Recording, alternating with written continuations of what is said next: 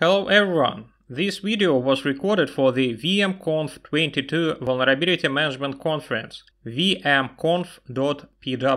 I will be talking about malicious open source and the cost of using someone else's code. To be honest, at the beginning of the year I didn't plan to talk about these things. But life changes rapidly and unpredictably, so it becomes impossible not to talk about this. My name is Alexander Leonov. I have been working in the field of vulnerability management since 2009. I have a blog about it, and I invite you to subscribe. We must start with the fact that this year is fundamentally different. We now live in the new reality of information security, TNRoIS. Western commercial IT and InfoSec vendors have proven to be completely unreliable. If you use their products, be prepared that in one day you can see the degradation of the product's functionality up to complete uselessness, blocked updates,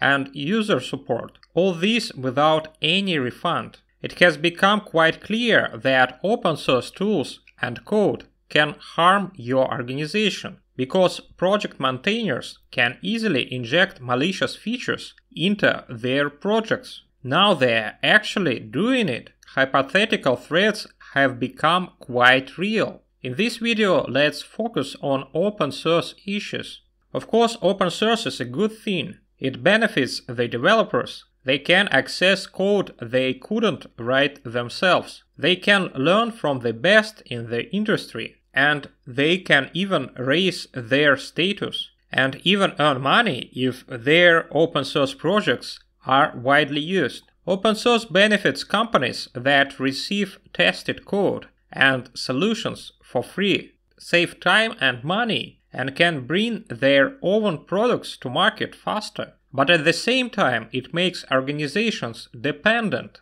on open source. Open source has become an integral part of the infrastructure and software development process. You have most likely heard these best practices. Try not to write your own code, but use ready-made modules and libraries, because it is more efficient, faster, and safer. Update these ready-made modules and libraries as soon as possible to prevent exploitation of vulnerabilities. Automatically rebuild and deploy projects by downloading dependencies from registries, such as npm, PyPy, RubyGems, and so on. This leads to serious problems. One of the most interesting examples of this year is the malicious functionality in node-ipc. Node.js, or simply Node, is an open-source, cross-platform, back-end JavaScript runtime environment that runs on the V8 engine and executes JavaScript code outside a web browser. It allows the creation of web servers and networking tools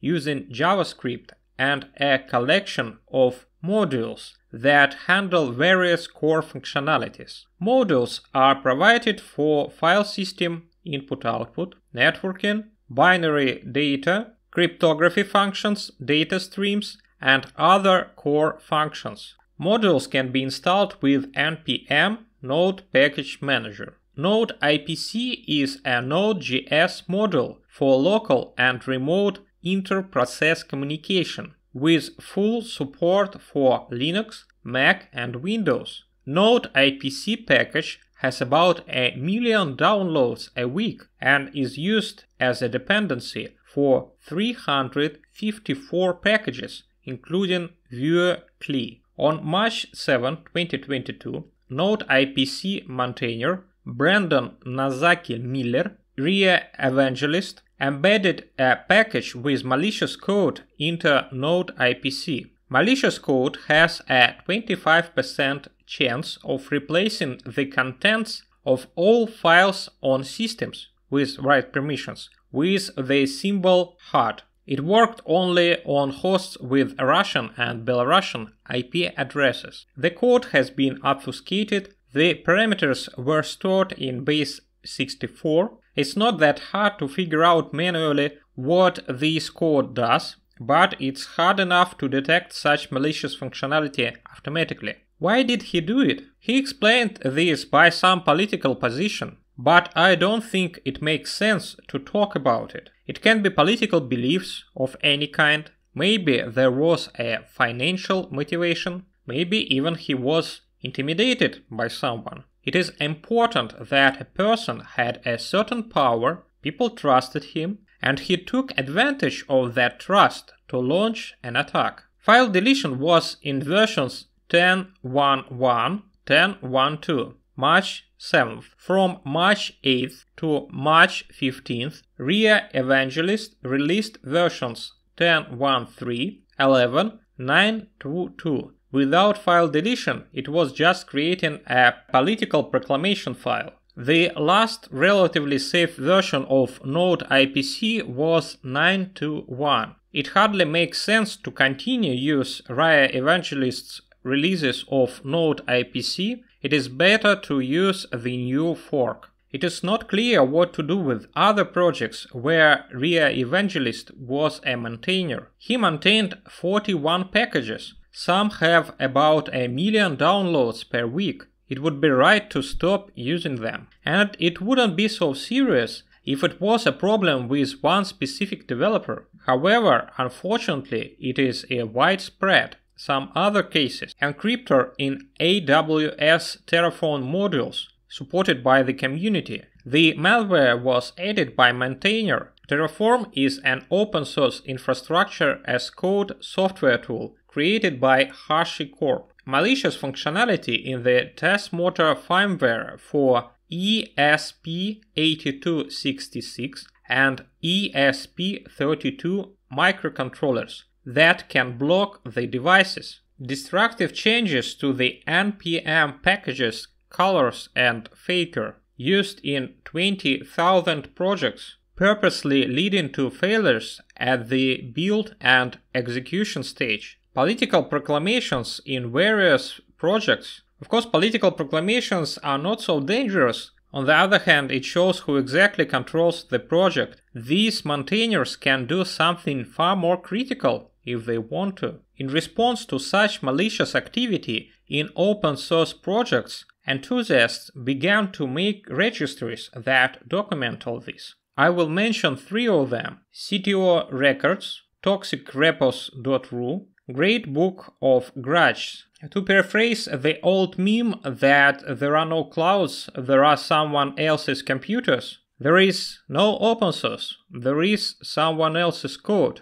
And those who control the code may have their own agenda. But what about organizations using open source? What should they do? The most obvious option and the least realistic: write code yourself, minimize dependencies, fork projects and maintain them yourself. But if we can't just stop using someone else's code, we will have to implement controls for open source. Maintain software bill of materials as BOM for products. Pay special attention to community projects. Large organizations tend to care more about their reputation and are less likely to engage in sabotage. Check dependencies for functionality, quality assurance, vulnerabilities, dynamic and static application security testing, and related incidents, vulnerability intelligence. I also wanted to mention the good articles on the Snyk blog, Preventing Malicious Packages and Supply Chain Attacks, 10 NPM Security Best Practices. This company discovered and investigated the node-ipc case. It